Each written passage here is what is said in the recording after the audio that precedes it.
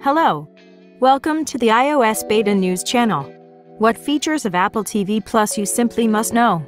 Not so long ago, Apple launched the Apple TV Plus service with exclusive films and TV shows of its own production. Despite the grandeur of the project, it as often happens with all new products, turned out to be not without a number of important features, some of which the language cannot be called shortcomings. However, among them there are those that openly negatively affect the experience of using the service and the impression that is formed among subscribers.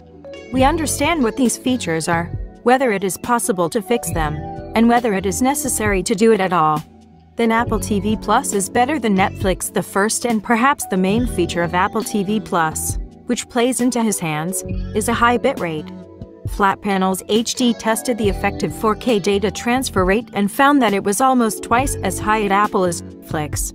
If the bitrate of TV shows broadcast on Apple TV Plus is on average 29 Mbit, maximum 41 Mbit, then Netflix is no more than 16 Mbit. This is a fundamental difference, which is directly related to the quality of the picture. It turns out that at maximum the bitrate of Apple TV Plus meets the Blu-ray standard. The second feature is that some users unexpectedly received an annual subscription to Apple TV Plus as a present. Yes, Apple does offer such an opportunity, but only to those who bought a new iPhone, iPad, iPod, Mac or Apple TV after September 10th. Free Apple TV Plus subscription. It is noteworthy that not all users who bought new devices within the deadline set by Apple were able to get a free subscription to Apple TV Plus. Despite the fact that Cupertino promised to automatically bind a subscription when they first entered the TV application, this did not happen. As it turned out later, the reason for this was a kind of failure that occurred on Apple servers. Therefore, in order to equip everyone who is entitled to a free subscription, Apple began to distribute unique promotional codes, for which you need to contact technical support.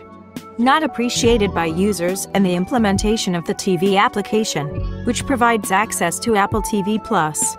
According to some subscribers, they are faced with the fact that the service does not remember the moments at which they stopped viewing and does not allow it to continue from that very moment. Therefore, all that remains to be done in such situations is either to start viewing from the beginning, or, relying on memory, to wind the series until the moment when the action on the screen begins to seem unfamiliar.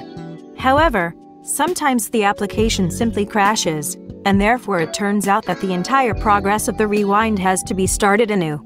Is it worth it to subscribe to Apple TV Plus? What is it?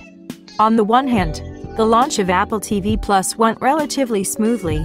In any case, there were not so many negative reviews about the service, not to mention positive ones. On the other hand, dissatisfied were also found, and their dissatisfaction turned out to be quite justified, given that in a few days Apple would write off the first subscription fee from users' bank cards. It turns out that those who are faced with crashes of the application and zeroing progress have no opportunity to use the service to the fullest, and there is basically nothing to charge for. But Apple doesn't seem to think so at all. The Apple TV Plus service was launched recently, but Apple has already announced the extension of some TV shows, the first seasons of which are available in the service. If usually the creators of the series are waiting for the season to end, or make an announcement about the extension before it's final, Apple decided not to stand on ceremony. When the new Apple TV Plus show series releases as Variety notes, see, For the Sake of All Mankind, Dickinson and The Morning Show have been extended for the second season. Of these, only The Morning Show to the Power of should have received at least 2 seasons before, since its episodes are already being shot, but it was not clear whether Apple would complete the remaining projects in 1 season, so that next year it would release new television shows. Many Apple TV Plus projects, including The Morning Show and See, received not the most flattering reviews from critics, but viewers rated the TV shows much higher. For example, on Rotten Tomatoes at See, the rating of critics is 41%, and the audience is 83%.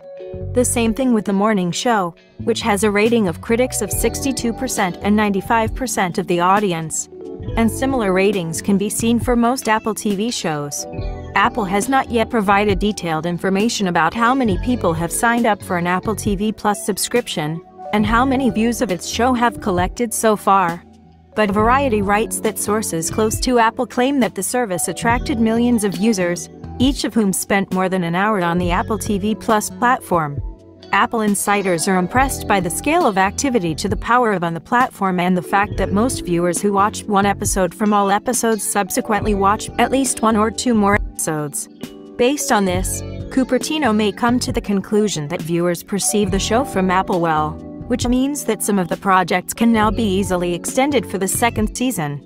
Every week, Apple releases new episodes of See, For All of Humanity, and Morning Show, since they were launched with just 3 episodes available. The Dickinson series became available on the platform immediately after the launch of the service. If you like this video, like and subscribe to our channel. Siri was with you.